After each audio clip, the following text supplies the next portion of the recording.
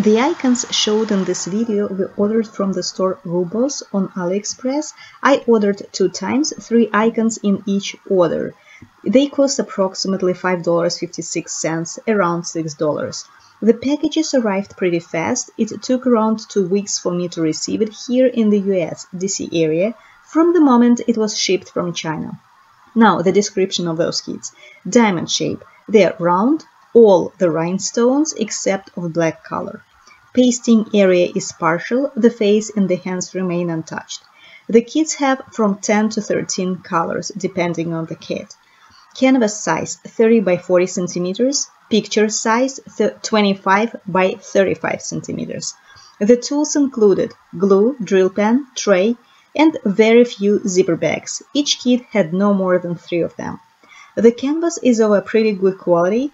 The majority of the symbols are printed clearly, and those that aren't can be differentiated pretty easily by a background color. So the light pad was not required, and I used only an LED lamp since mostly I worked on those diamond paintings during the evening. During the day, the sunlight was more than enough. I love how the icons turned out. They have a lot of sparkle and shine. Even the camcorder doesn't show the true effect of the rhinestones. There were very few defective rhinestones. But unfortunately, 3 out of 6 kits I ordered had issues.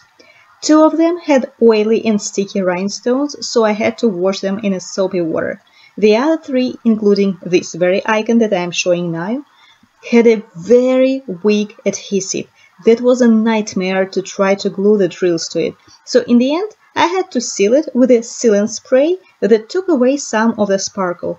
You can see the difference in the sparkle on this very icon. I sealed the bottom part of it, but not the top. So you see how much it sparkles on top and only barely does on the bottom.